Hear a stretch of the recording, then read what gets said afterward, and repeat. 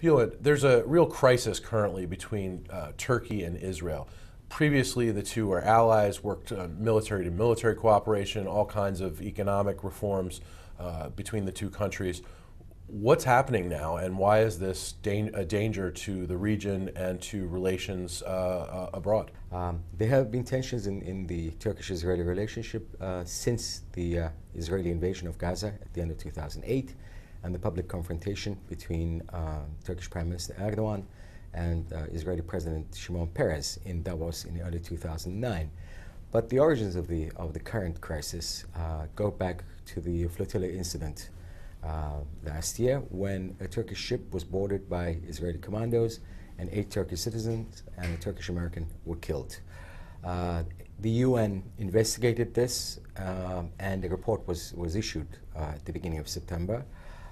That did not satisfy Turkey because it suggested that the Israeli blockade of Gaza was legal, and Turkey moved to downgrade its relationship with Israel immediately. It reduced the diplomatic relationship to a second secretary level.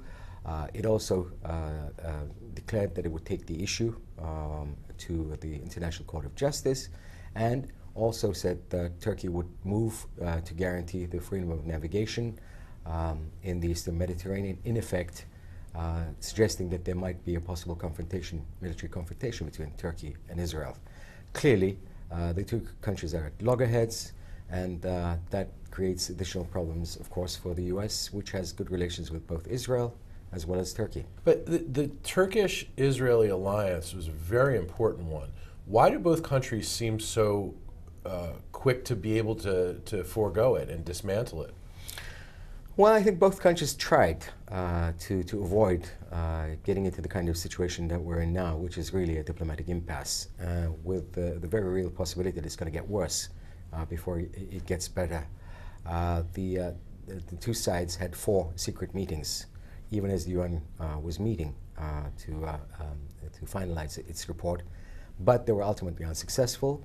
The Israeli government, which is a coalition, was in a difficult position. At least one faction within the coalition was saying that if there was an apology, that it would consider leaving the coalition. And Prime Minister Netanyahu obviously decided to pay the diplomatic costs of a worsening relationship with Turkey than the domestic political costs that an apology would bring. All politics is local, even in the Middle East, I suppose. Absolutely. A big test case coming up for the U.S.-Israel relationship is, of course, the vote on Palestinian statehood at the UN this week. What's Turkey's role in that equation? From the very beginning of this campaign to get the UN to recognize Palestinian statehood, Mr. Erdogan has been very supportive. He's had a number of meetings with the Palestinian president, Mahmoud Abbas, including one in Cairo during his visit. And he's been supporting it to such an extent that he'll spend this whole week at the UN to support the effort and to maximize the number of votes that the Palestinians would get if it comes up in front of the General Assembly. President Obama has already announced that the US will veto it because it does not believe that a unilateral move by the Palestinians is conducive to a peace settlement. So when the two men meet, this is the issue that they will take up. What is the status of the U.S.-Turkish relationship right now?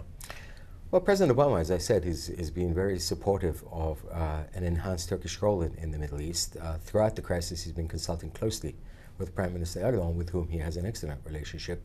But the fact that Turkey's now involved in a difficult relationship with Israel, and given the close relations between the United States and Israel, a special relationship, as it's been often called, it seems likely that President Obama will find it more difficult to maintain this close relationship if the Turkish-Israeli relationship worsens. What are the best hopes for repairing these relationships going forward? Well, ideally, Turkey and Israel, perhaps through a quiet, secret dialogue, work out a compromise. But that seems unlikely in the near future. As the issue has gone public and both sides have taken public positions, the Israelis show no sign of backing down, and for his part, the Turkish side doesn't show any inclination to back down. And it seems unlikely that President Obama, with less than a year to go, or just over a year to go to elections, has the kind of domestic political clout to move on this issue if he does not have the support of the Friends of Israel on Capitol Hill. So it very much looks as if things could get much worse before they get better. Fascinating dynamics at work here. Bulent, thank you very much for your time. Thank you.